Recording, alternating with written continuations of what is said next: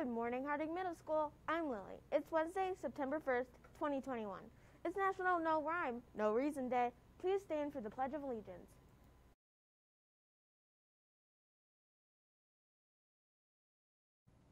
I pledge allegiance to the flag of the United States of America and to the republic for which it stands, one nation, under God, indivisible, with liberty and justice for all.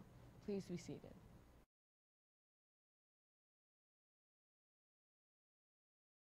Here are the Harding headlines: volleyball, football, and Stars Rocket Club. Tonight's game is canceled, but the next game will be Thursday, September 2nd against Westlake in our home court. 8th graders will play at 4:30 and 7th grade will play at 5:30. Go Rangers!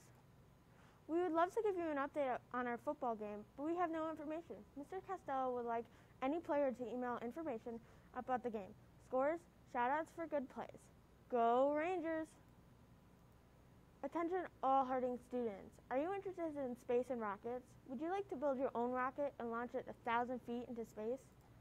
If you answered yes to these questions, then this club might be for you. The STARS, Space Tech and Rocketry Club, will begin in 2 weeks. There's only room for 24 applicants.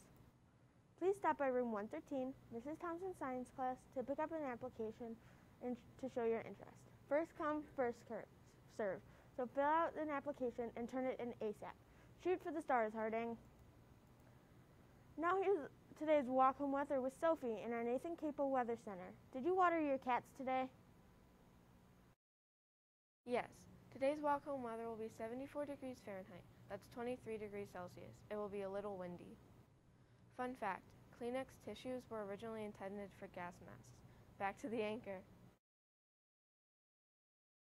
Now here's a look at today's lunch. Hamburger with bun, vegetarian beans, pineapple tidbits, and the wonderful, fantastic milk.